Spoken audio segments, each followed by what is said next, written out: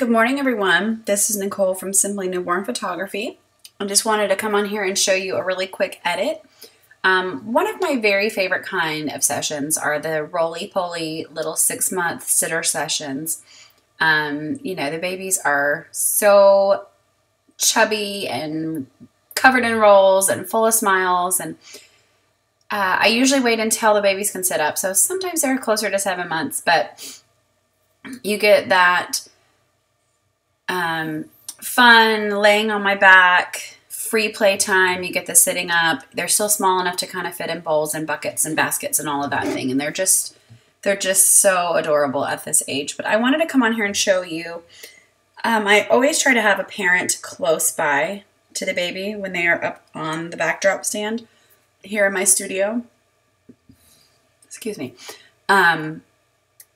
Sometimes it's necessary to remove them from the image. I'd rather have a baby safe and have to take out a leg and an arm than have this sweet little bub roll right off. So I'm going to get started editing here. First thing I'm going to do is make sure I'm actually in my screen. I'm going to add a new layer, and I'm going to just straighten this out and zoom it in to kind of my liking here. And I think that's pretty good. So I'm going to flatten that layer. Now what I'm going to do is I'm going to work on getting Mom out. Sorry, Mom. We love you, but you got to go. So what I'm going to do, sorry, I'm going fast. I'm not telling you what I'm doing. I'm going to pick my rectangular marquee tool. I'm going to select little by little. I'm going to hit fill selection and use the content aware option. This is going to try to guess what is around it, and it's going to fill it, and you're going to have to kind of work with it here. So I'm just going to go little by little. We're going to have to go back and fix this because you can really tell it was a patch job. One of the biggest things I see in even very popular photographers is a repeated pattern where they've cloned something. Most of your clients will never see it, but it drives me absolutely bonkers. So I'm going to go back and fix it. We're going to take her arm out. Sometimes it's a time-consuming process. Sometimes it happens really fast. You can see the computer's figuring out, oh, she doesn't want that arm there. We're going to turn her into the background color. Now, we're going to go back in a minute and paint over this. So if it's leaving everything looking kind of splotchy and botched, it's okay because there's another step. But we're just going to keep cracking at it. You can use your clone tool for this, but this just is easier for me. Okay, so now she's mostly out of there. We're going to go back in. I don't know what I did there. Sorry. Go back. Oh, that's what I'm doing wrong.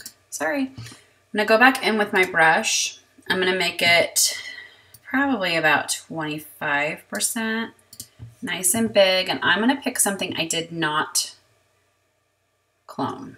So I'm going to pick something over here on the wood and just kind of swipe it around. See how it kind of blends now?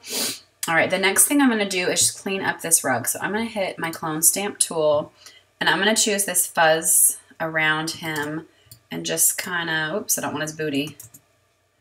Good gracious, I haven't had enough caffeine, I apologize. I'm just going to kind of select and just kind of poke around in here, get this to look a little more natural, like we didn't do anything to it. You see how there's the repeating pattern over and over? So what I would do if it's doing that is I would just use my spot healing tool and just kind of randomly go around. The computer's going to fill it in so it doesn't look like a repeated pattern. Now, something you can do, I can still really see where her foot was. Most people won't see it. I can see it. Drives me insane. I'm going to fix it.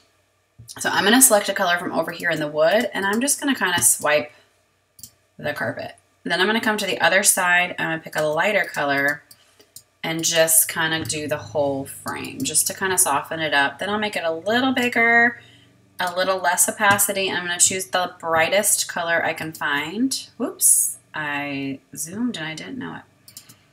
And I'm going to just swipe around the entire image, just softening it up. So sweet little guy is our main focus here.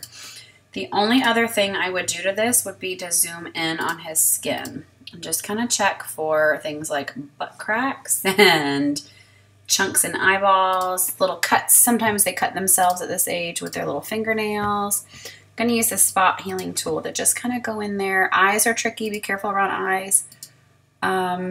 Just go around and touch up anything that looks a little off. His little man bits are showing, so I'm gonna see if I can get that kind of, you know, a little more hidden behind a bum. Sometimes that looks a little better. Sometimes it will look like a roll. Sometimes it will look like, you know, hey, here's my stuff.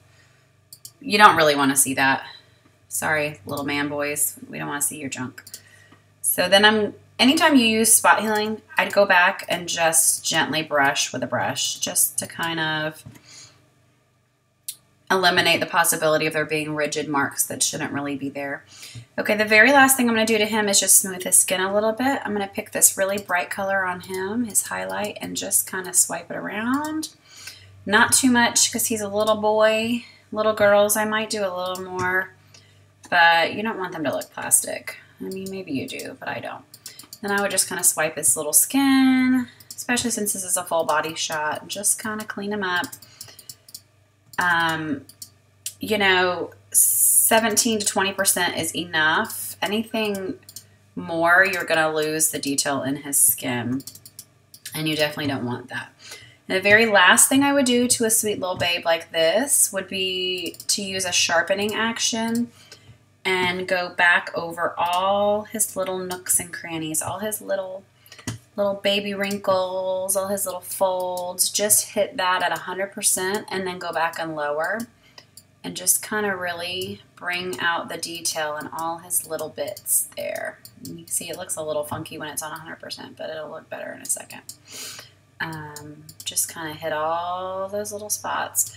I wouldn't do this on every shot, but this one is more about the details of his little wrinkly, chubby, wubby body. So I would definitely want to hit those just to make them highlighted.